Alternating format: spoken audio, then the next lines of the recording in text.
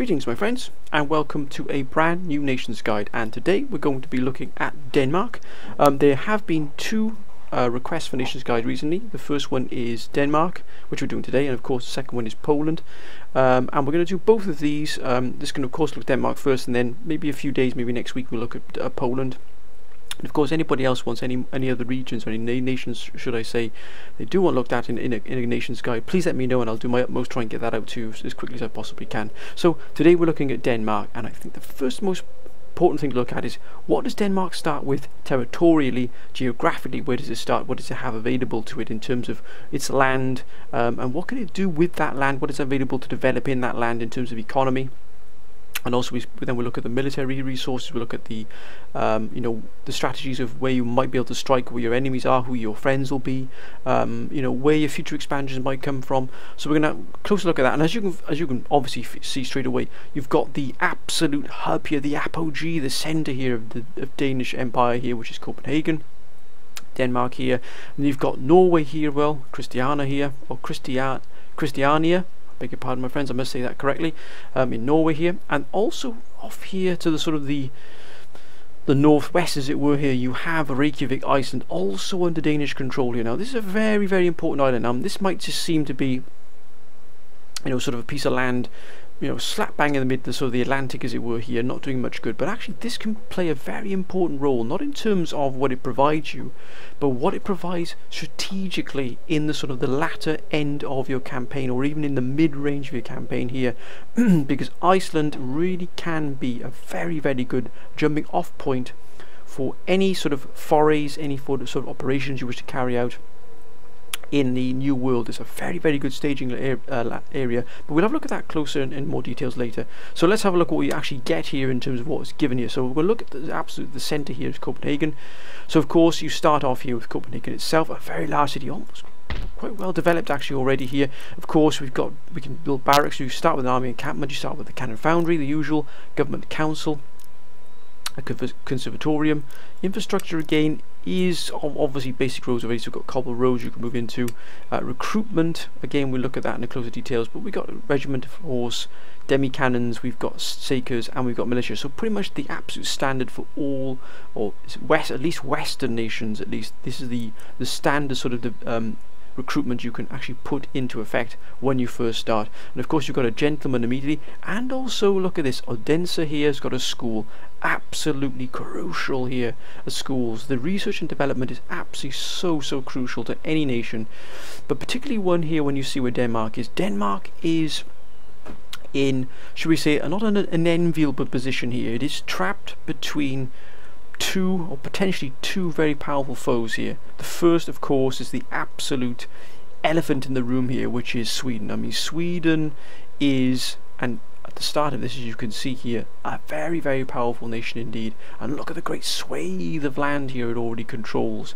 And indeed then down here in the sort of the south here, south of the Danish regions here, is Prussia. Now if Prussia begins to sort of steamroll and start to build up its strength here, you can quickly find Prussia moving in against all its sort of surrounding nations very, very quickly here. So it's very, very important that Denmark gets itself up as quickly as you possibly can into your military, of course, getting your military, but also getting your research up, but also critically above all getting your economy really, really strong, because you're going to be possibly involved in some quite heavy fights, particularly against Sweden. Sweden will definitely earmark Denmark and Denmark's lands for itself to be able to expand, to be able to move in against Russia, because remember, Russia and Sweden are sort of a good amount of the time are enemies. They really are sort of long-standing enemies, or there's wars and they stop their wars and there's another war, so it's always back and forth, that toing and froing between wars between Sweden and Russia. Now Sweden obviously wants to gain as much land as it can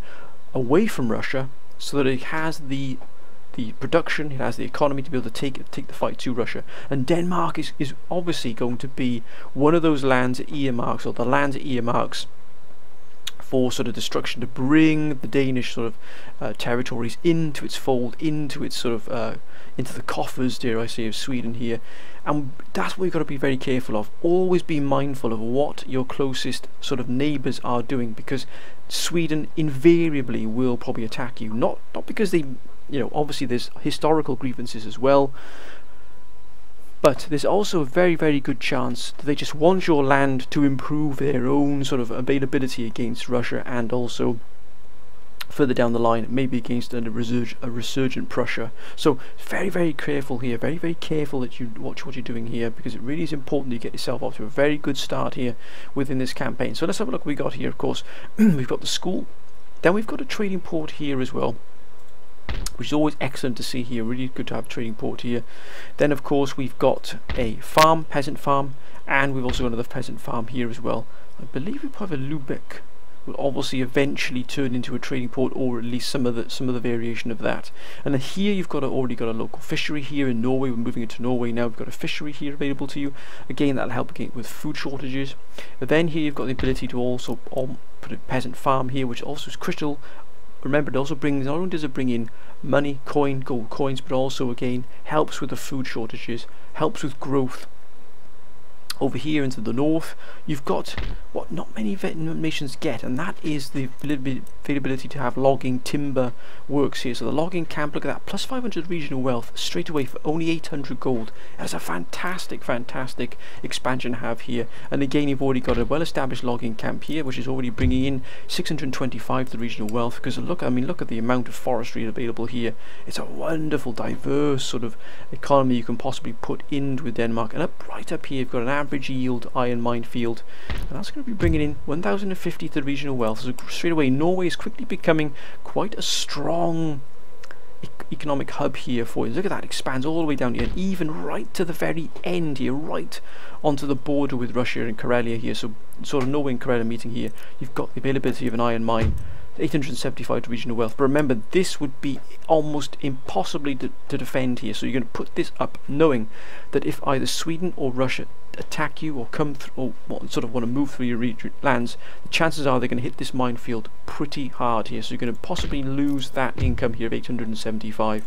But be mindful of that anyway. If you put your money into that, it's going to cost you 1,000 gold. Be mindful that if Sweden declares war, and if sometimes it always doesn't, but if it does, the chances are it's going to hit your economy. So again, Norway really could be the absolute economic hub here for Denmark and the Danish sort of empire, as it were. And again, crucially, you've got a fort here as well.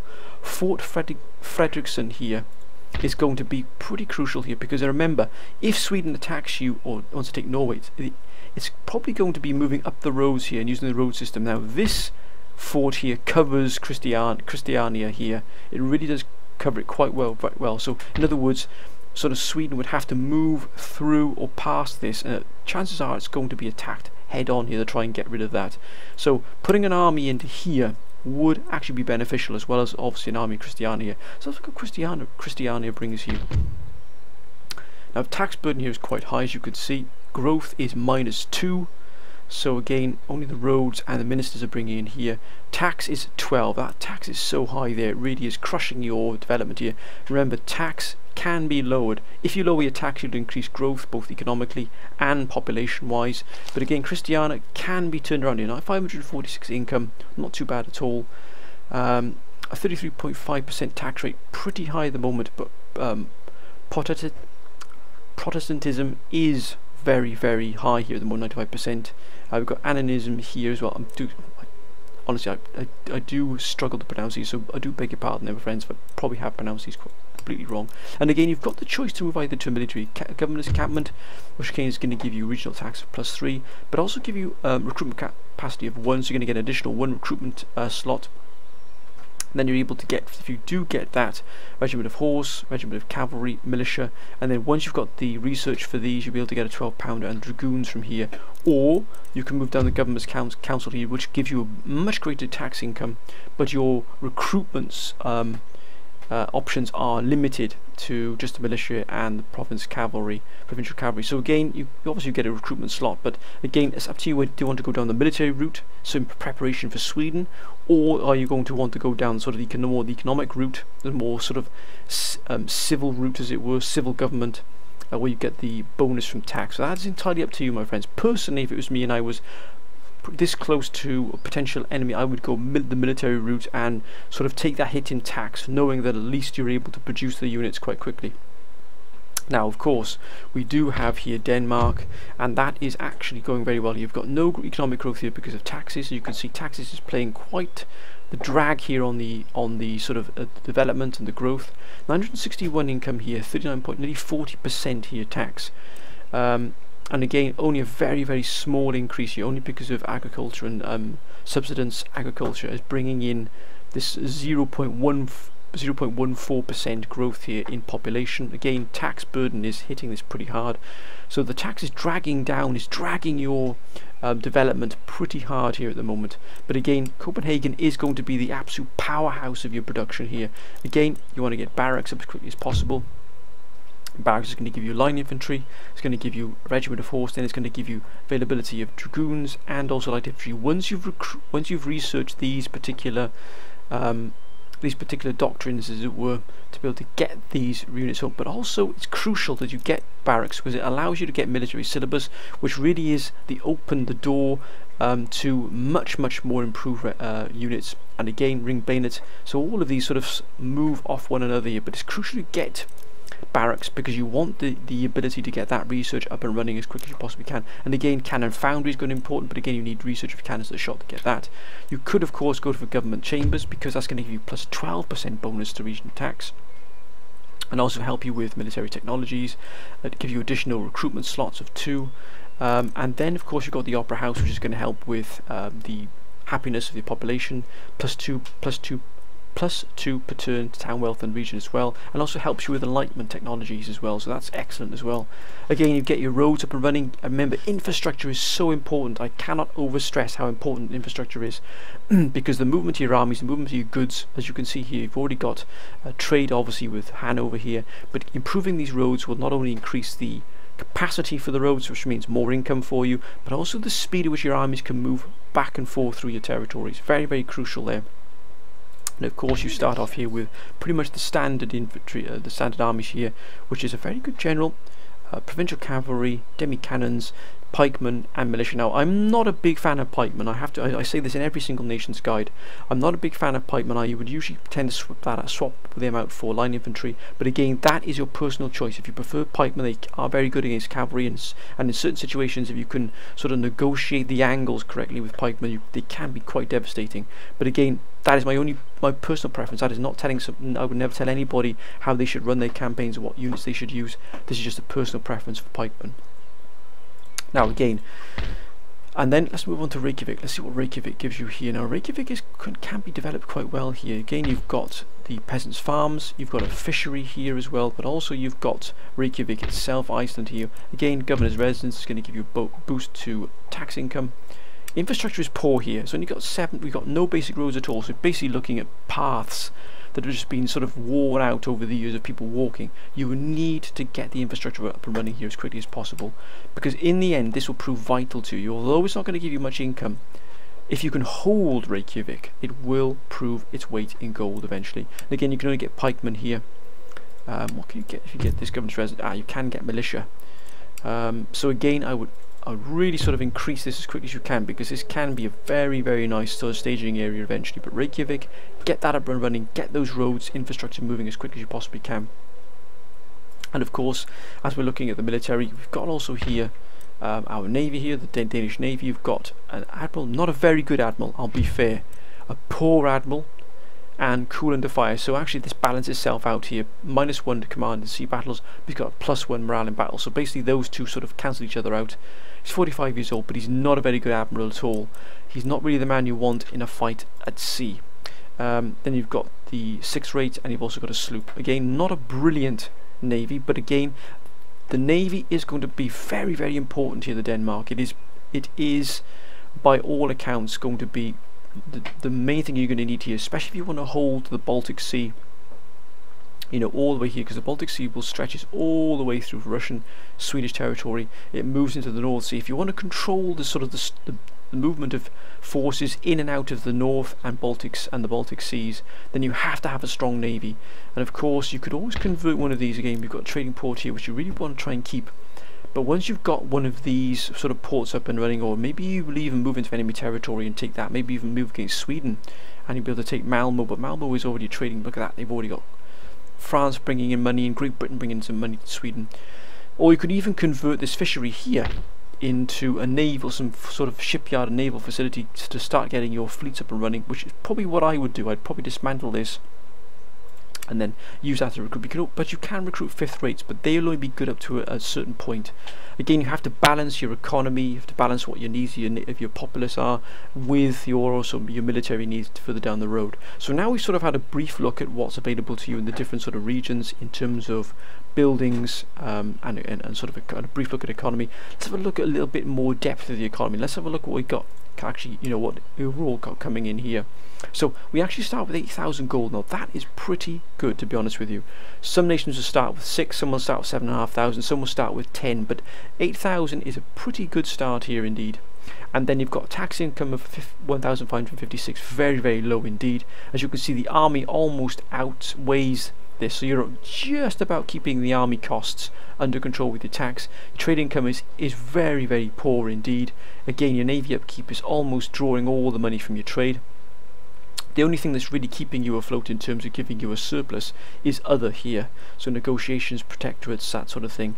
And 3,821 is your total income, 1,827. So again, you've almost got 2,000 coming in per turn, but that's if you just stand still. That's if you do nothing at all. And of course, you can't stand still. You've got to be able to sort of start producing, got to start spending your money. So personally, if it was me, I would spend maybe the first sort of year putting together the sort of get the economy running, and then start to build up the army, get the research going as well. But we'll have a closer look at that. Policies, as you can see here, tax levels are sort of mid-range here, but if you lower the tax ranges here, although you see your income drop over time, your wealth will improve, the population growth will improve, because the lower tax levels encourages growth, it encourages the population to grow as well, and that's what you want in the long run. Although it affects your immediate income, the long term, have a long term view of it. But also, if its tax levels are low, if something hits you or something disables your sort of economy, you can always put your tax levels up, and that way then that'll sort of absorb any hits you take. So personally, if it was me, I usually lower the tax rates as soon as I possibly can, and until the economy starts to really kick in. Hopefully you'll be given the chance to keep your tax levels low, but there's always something coming along out of the sort of out of the works, as it were, and that will hit you, and you might have to raise your tax levels to keep your money high, stop yourself going bankrupt, things like that. Let's have a look at the ministers. Now, our King Frederick is, again, not giving you anything at all, but also not giving you any minuses, which is always a good thing. So you can see the government population here, popularity is pretty poor, 57%. The constitutional monarchy, so in other words, you can indeed only fire ministers, but your ministers are pretty good here. Chief Minister, the head here is +8 to the battle relations, that is fantastic, +1 to prestige, +2 to town wealth. Then you've got your treasury, not bad at all, pretty good treasury minister here, +1 to global tax income, +2 to growth, trade, and +2 to town wealth. Justice, again, pretty good there as well. But look at the army, what a magnificent army minister of war here. Faste Villander, what a wonderful sight. -6 to recruitment cost of all land units, +6 to military technology research rate, -6 upkeep cost for all army use. That is a brilliant minister, absolutely brilliant, especially for your army. The cost of your army will be significantly cheaper than most others. And then of course you've got your naval units again, all in good order where they're meant to be. -1 to recruitment, -1 to upkeep, and +2 to naval research technologies. Albert Jacobson looks very, very good indeed. Very, very good indeed. Yes, he would be a good justice minister, or even a very good trade army or treasury minister. This gentleman, Bonfiant, jughead, honest, patron morally impaired. Yes, they've got some very good opposition ministers as well, you can always appoint. And let's have a look at trade. We've only got trade with Hanover, and that's over route 615 here. So again, your trade is going to need to be improved significantly if you want to have a look at what you want to get there. Now, as with all my nations guides, you will see some units that aren't available in the standard Darth Mod, which we're running now. I'm using a mod called Additional Units Mod AUM. I will put a link in the description for those of you who want to add this. So some of the units I'm about to show when we sort of look at the research technology will not be available in Darth Mod. It is only available, they're only available if you get this additional mod. Now this mod works with Darth Mod. It's been specifically designed to work with Darth Mod. So don't worry about, you know, having to maybe you think, you know, I've got to install Darth Mod and install this new one to get these units. It works on top of Darth Mod. So I'll put a link in the description of how you can get it, where you can get it from. Follow the description how to sort of install it. It's very, very easy to install. And you, honestly, my friends, you will not regret it, I promise you. So let's have a quick look here at our diplomatic relations first, where we stand with the major nations, because we're a minor nation, not a major nation. So Austria are indifferent, but look at that, you can still trade. You can trade with these nations here. Austria, France are indifferent, Great Britain's indifferent, Maratha, Mughal Empire is indifferent, Ottomans are indifferent, but you've got a lot of friendly units. Prussia is always good to have friendly, especially with Prussia, Portugal, Russia as well, Poland. Spain are different. Now Sweden are unfriendly. There's your problem. Minus 57. That's the problem you're going to stand there, because Sweden will absolutely target you 100%. I can guarantee it. Personally, if it was me, I would attempt to try and get trade with Britain, because again, they're only across the North Sea, as it here, and also with France if possible. So you'll probably be able to get two trade routes. I would go with Britain and France, since they're the main, the titans, as it were, the main sort of behemoths, as it were, within the region straight away, the largest empire straight off the bat. Of course, Spain is indifferent, but you can't trade with them, or even Prussia, because then that would come over land. So if you trade with Prussia here, you'd have the land not coming through the sea; it would come over the land.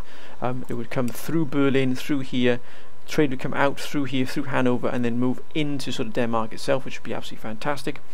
But again, that is entirely up to you. But if it was down to myself, I would definitely be looking at Britain and France as my first trading partners, if they give you trade. They may not give you trade. If they don't, then probably look at Prussia. Maybe even look at Sweden. If you can try and turn that around, maybe get some trade with them, that might turn their relations around with you. But try and do that if you possibly can, or even go for Austria, something like that. You've got the minor nations as well, or even trying to get some of the minor nations around you if they can trade. Venice, maybe Savoy, Persia. New Spain is always a very good trade partner, always a very, very good trade partner. Good, true to their word, New Spain. So then that's your options in terms of diplomacy and trade. Look at France and Britain. Look at France and Britain, my friends. That really could prove quite beneficial to you. And let's have a look at research and development here, because we'll look at some of the things. Of course, I always go for plug bayonets first. Without a shadow of a doubt, I get plug bayonets first. And look what it enables you to recruit: Royal Cairo Infantry, Infantry Guards, and Scottish Line Infantry. Now, I would imagine you can't get these off the bat. You probably need additional research to be able to get those. But they open up the ability once you've opened up some more schools here, some more military barracks and drill school academies and colleges. Once you get to a certain level, you'll be able to get these. But you need plug bayonets, because plug bayonets move down to ring bayonets, and ring bayonets allows you to get military syllabus. Now, military syllabus opens up drill school. This is where things start to get really, really interesting here, because you can see you already got a good here. You get grenadiers, you get expatriates, you get the company cavalry, you then get company infantry. Heavy cavalry is also open. Drill school is where things start to get really interesting, and where you start to pack a punch in your armies here. Then you also get Hakkapeliitia here, which I've never seen before, but my word, they look very, very good. I've got to be fair. Light infantry. Oh, look at that, mountain troops as well. Fantastic there. Colonial light infantry, cavalry, I beg your pardon.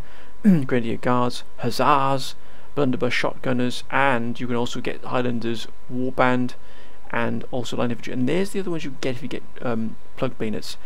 You need plug bayonets to get these, but you need a drill school to recruit these forces you get from plug bayonets. So again, be very wary what you're getting there. Engineers, you get square formation, sepoys, and line infantry. So again, drill school is absolutely the start of something really fantastic. And then we're down to military academy. Now, you get buccaneers. You can also open up line infantry guards once you get model bayonet drills, because these red circles around here means you've got to research a particular technology to be able to unlock the troops. So this red circle around here means you need new model bayonet drill to be able to get new line infantry guards. Heavy cavalry. What else? We get anything different here? We've gotten before. We can't get before.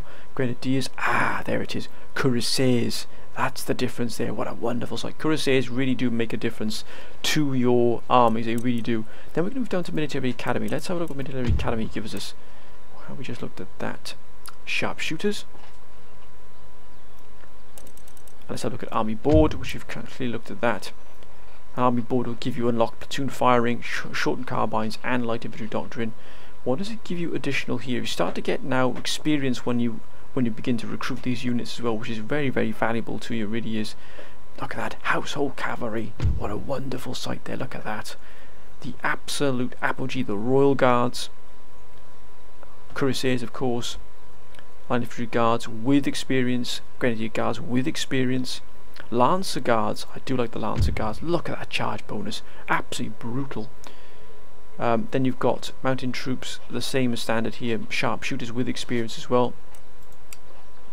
And we're then starting to move down here then into Army Staff College. Guard units. African Native Infantry. Oh, Horse Grenadier Guards. Oh, look at that. Hakapaletti here with 2-bar experience. Fusiliers.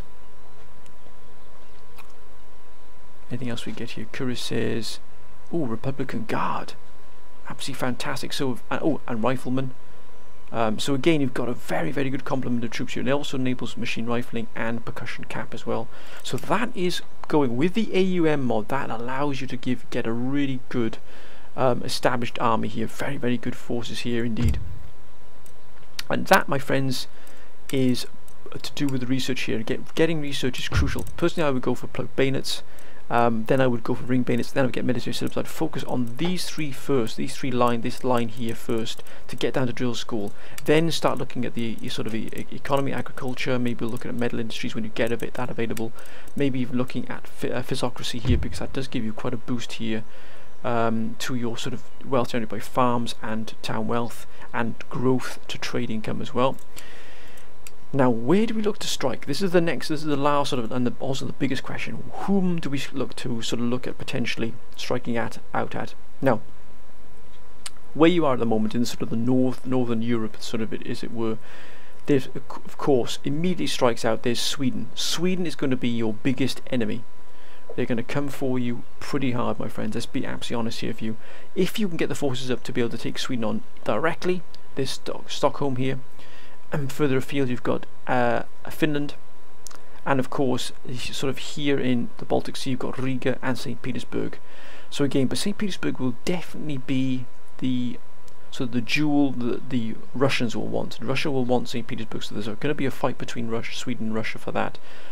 Personally, if it was me and we had to go for a Swedish territory, I would put all efforts into trying to take Sweden out of Stockholm here. If you take Stockholm, you've sort of ripped away the main hub, the main production hub of the Swedish Empire. Look at that, it's even got fortifications around it already. That's how established they are, so they're going to be pretty tough to take. But I mean, look at the sort of economic growth they can push in here. Minefields. They've got logging camps, they've already got a crafts workshop, another craft workshop, they've got a school, they've got a port. So again, if you're prepared to put the backbone work into this and pushing an army out as quickly as possible, that you know, and also scout, remember, always a scout what you're up against, because you have no idea what you're up against here at all. So use this fleet here to move it to here and scout. There's also this Visby here, fishing fleet here, so that's going to be another additional to if you can take it. But if you don't want to take Sweden, you just want to go on the defensive against Sweden, you want to push out somewhere else. Look at the Netherlands here. You're at peace with the Netherlands, but they've only got this one territory here in Europe. They have other territories elsewhere in the world. But Netherlands could really be a real powerful stepping stone here for them. I know that they're at war with Spain, and by proxy probably at war with France eventually as well, but Spain is their enemy of them. If you could move in against the Netherlands here, look at that. I mean, look at the fortifications. That again, in this small land they have, the region they have, they've got quite a powerful punch here in terms of their economy. Or you could move in and take Hanover and start expanding into sort of mainland Europe, as it were, taking over Hanover. Although they are at peace with you and you've got to trade with them, you could move in against Hanover, but it's always be careful what you're doing here, because Hanover probably have allies of Britain and Westphalia. So if you took them out, that would actually hurt you quite significantly. Sweden don't have any allies. So again, that is something you've got to consider here. If you take Sweden out, nobody's going to care. They've got trade with France and Britain, but that's something else you shouldn't really have to worry about. But if they've got no allies, no one to back them up, no one to worry about you attacking them. Prussia, on the other hand, has also no allies either. They're trading with Poland, and they're trading with Hanover. But again, if you were to have the strength in numbers, you could even move against Berlin and pretty much unite all of the sort of the northern tip here of Europe here, the northern part of Europe. The coastline of the Baltic here could come under your control. The vast swathe of the Baltic coastline could come under your control. You've got Gdansk here, controlled by Poland, but again, and you've also got the rest of the Prussians would be over here as well. But the Prussians would probably launch some kind of counterattack against you from Königsberg, unless they went to war with Poland, or Austria, and the Prussian sort of war will definitely flare up, and that might tie them down for a long time. Personally, if it was me, I'd either focus on Stockholm or Berlin, because these two can provide a magnificent amount of production, but also sort of take away the main threat you're going to face and allow you to start building up your economy, start building up your army to sort of venture further. Sorry about that, my friends. So again, but you've got all of sort of the Central Europe at your disposal here if you decide to. But again, take small steps when you're moving into these regions, because you are going to be potentially up against some very, very powerful foes here in the future. If you strike early, you can take quite a lot from them, but it's holding what you've taken, and that's really the crucial prospect here. And again, you can move further afield into sort of the New World, and the New World is open to you. But again, I wouldn't worry about the New World or sort of the subcontinent India just yet, because that's something that's out of reach at the moment when you're Denmark. Focus on your near neighbours, focus on local events to bring that under your control. But my friends, I'm going to end this episode here of this Nations Guide. I hope you've enjoyed it. If you have, please comment down below if you've maybe played Denmark before, or you intended to play Denmark. Please let me know what happens. Please let me know what you think. Please put some of your comments down below. Get your suggestions down there, so we can sort of build up that nice sort of almost encyclopedia of different nations. So anybody who's interested in coming to Total War, wants to choose a nation, we can sort of help them steer themselves into sort of, maybe they want to take Denmark, maybe they're from Denmark and they want to play their home nation, as it were. We can help them sort of achieve that. It'd be absolutely fantastic, it really is. But I hope you've enjoyed this, my friends. Hope you have a great weekend coming up. Be safe whatever you're doing, but until next time, my friends, bye for now.